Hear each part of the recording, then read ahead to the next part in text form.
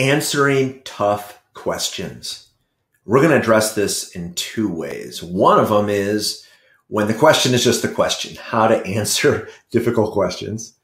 The second is going to be when you think something more is going on and there's something deeper, and you get to use this as an opportunity to explore something different other than just answering a question.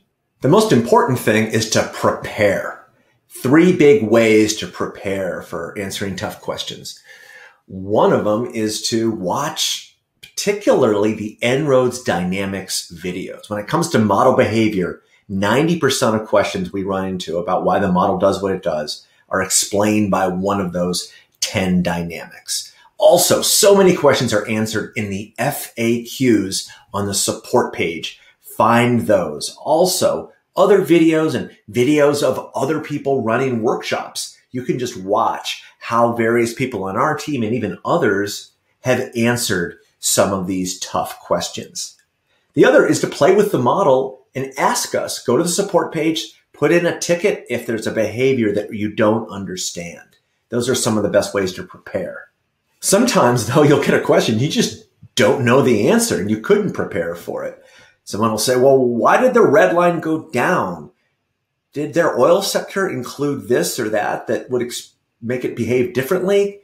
You'll get a question like that. And often you can just smile and say, well, En-ROADS does have 45,000 equations and there were 8 modelers, so nobody can memorize the whole model. That said, I'd love to see if we can figure out what's going on. Or I'll need to get back to you, ask me later, I'll follow up. But often looking at the model together can be really powerful in a workshop.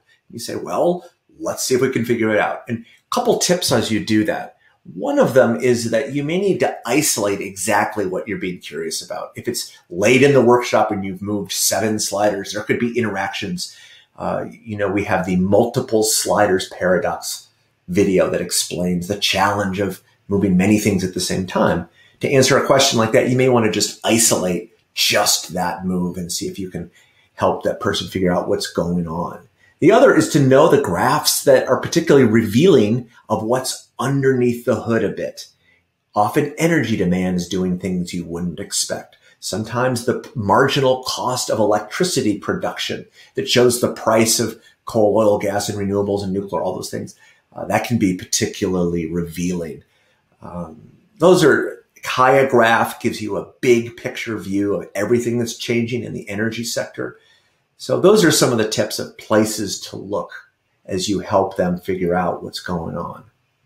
Okay, now let's look though at when you're actually being challenged, when there's something more afoot than just someone seeking some new information. So there'll be a question like, I'm not so sure how your future for coal is being modeled there. And it also could be carbon removal or nuclear or population, or it could be anything in the model. Well, let's just take coal for a second. So the key thing is always take the high road. Never question someone's intent about what's going on.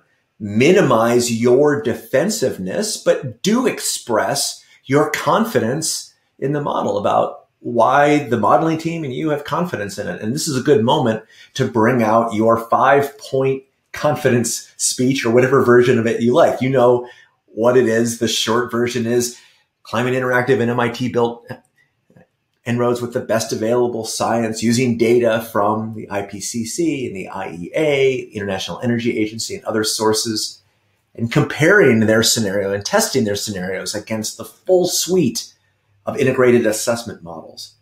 And there's transparency. All equations are shared, all parameters are shared in their 450-page reference guide on the website. Many of the parameters can be changed in the assumptions panel within En-ROADS. So whatever version of that, share some part of that, but then try to say yes. So if someone does that, I'm not so sure what you think about how you handled coal, see what you can say yes to and change something in the model that explores what they seem to be curious about. So you could say, well, it seems that you imagine a future with a lot less coal in the baseline, that perhaps That industry is dying all around the world. Well, let's see if we can explore the implications of that. Go to the assumptions, and there you can say, what's a world with less coal? Change the policy. In that case, you can stop building of any coal capacity. Change something that moves in the direction of what a person's curiosity is, but also explore the implications of what does that actually mean for the future. But the key thing too, though, is move on. You've got to move on.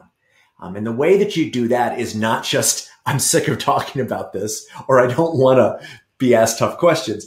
You use the grounding of, like I said, we've got 45 minutes to get this temperature, which was 3.6. Now it's 3.3. We want to get it well below 2. So let's keep on moving some sliders and make a change on coal, but then move on to the other things that'll get us all the way to a stable climate future.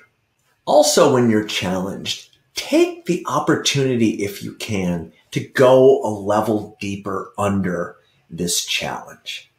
This is an amazing opportunity. When someone asks you a tough question, usually they're a courageous person. They're passionate about this issue. They're speaking up. They're willing to share their ideas in front of lots of people.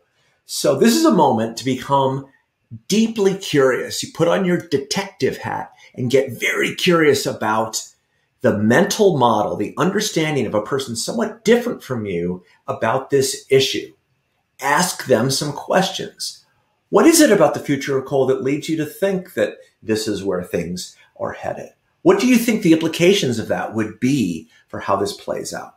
Get curious about their mental model, because this is a great opportunity to learn.